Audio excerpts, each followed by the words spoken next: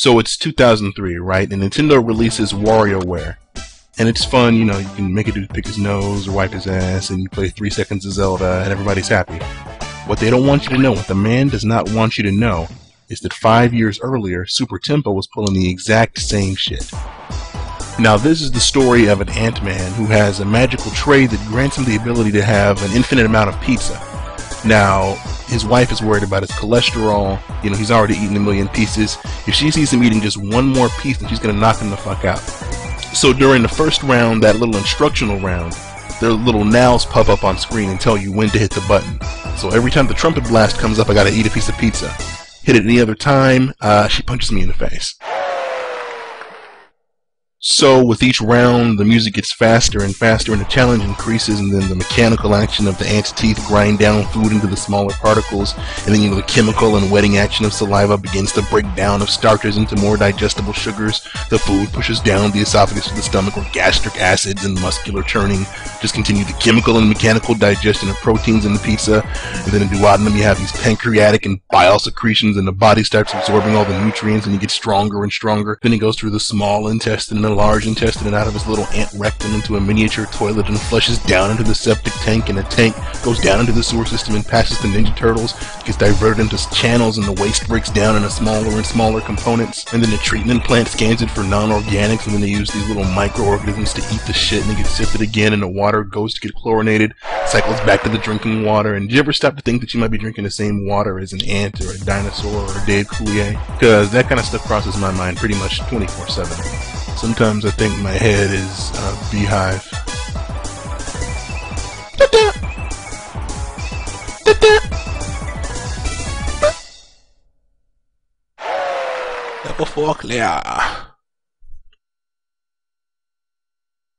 You know, thinking about it again, I'm probably wrong about those ants and how they poop.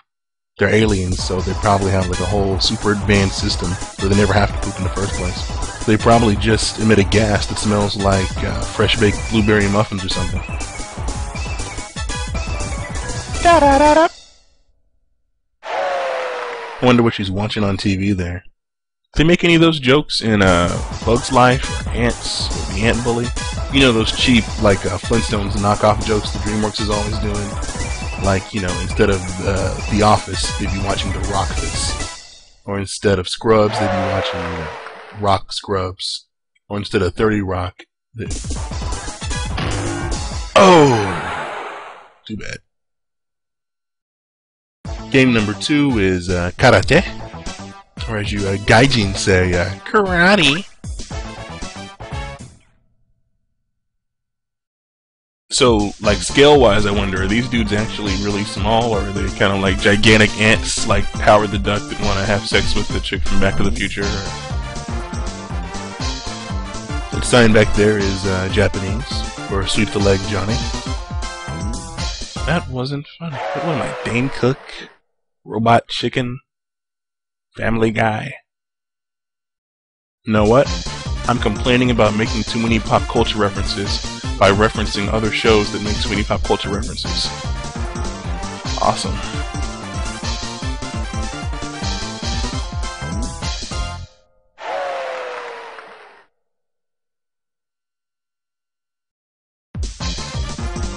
I bet that super proportional ant strength enhances his martial arts prowess. Or maybe it don't. Que sera, sera. And the last game is Samurai. You play an ant who has to carry their baby through feudal Japan and kill dudes along the way.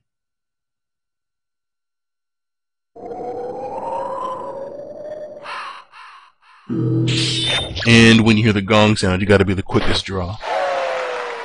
So in these rounds, is the ant walking through one gigantic field and passing a tree over and over again like a Tom and Jerry cartoon? Or is he experiencing like a time loop where it's slightly different each time? Or is it just a video game and I'm overthinking it way too much? You know what they need to do? They need to do Bushido Blade only with animals. So you bring in these little ant dudes, and you bring in Usagi Yojimbo and Samurai Pizza Cats, and they all fight, and it's a big furry, you know, slice fest with your Wiimote.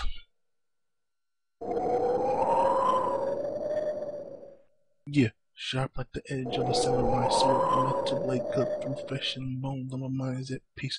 The world's out of order. I'm missing it in the heat. The life gets colder. Oh, I guess I have to find my path.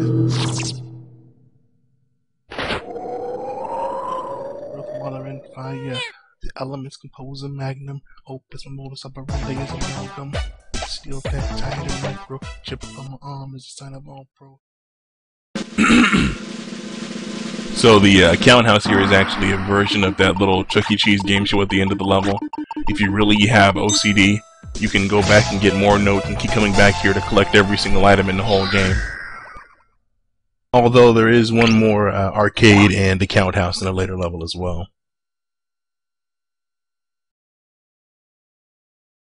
But for now, we go back to Bremen.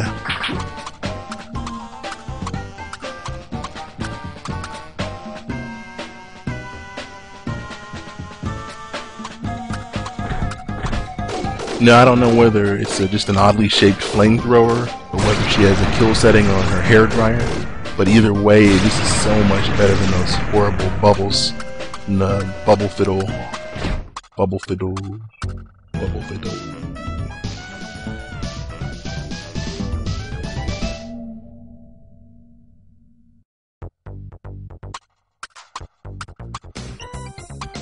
And of course, Bremen is well known for its undead biker scene.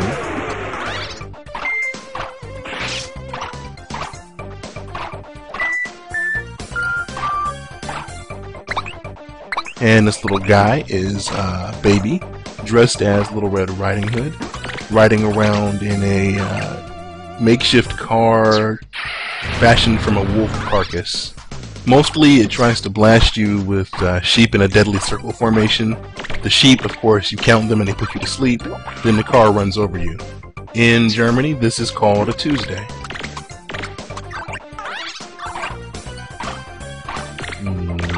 Fly away, fly away, fly away, and be like that. Man, what is the driving age in space Germany? Because the laws are pretty liberal if a baby can get a license. I do like the fact that Katie turns into a cocoon or Tempo sheds his skin, and when they die they just pop right back up from where they left off. You know, they don't have to find a checkpoint or start over again. They just kind of reincarnate. I do think that's a good balance though, you know, between old 16-bit games where, you know, lives are everything, or modern platformers where you don't even bother to have lives at all. But enough about game design, let's burn this infant alive. Come on, little guy.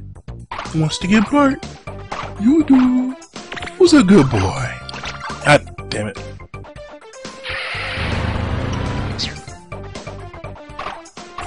Looks like it's time to put you into permanent timeout.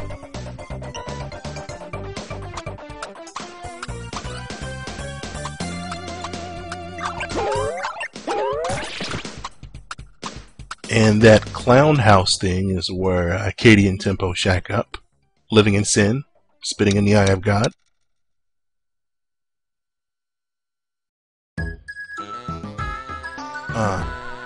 Yeah. 1, 2, 1, 2. One time for your mind. Super Tempo. Going into space on a clown hand. What? You know how we do.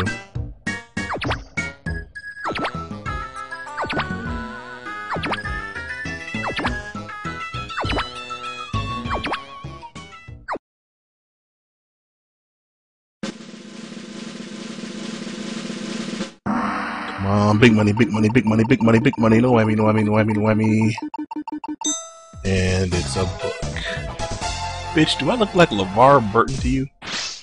Here are 3 books you might enjoy, but you don't have to take my word for it.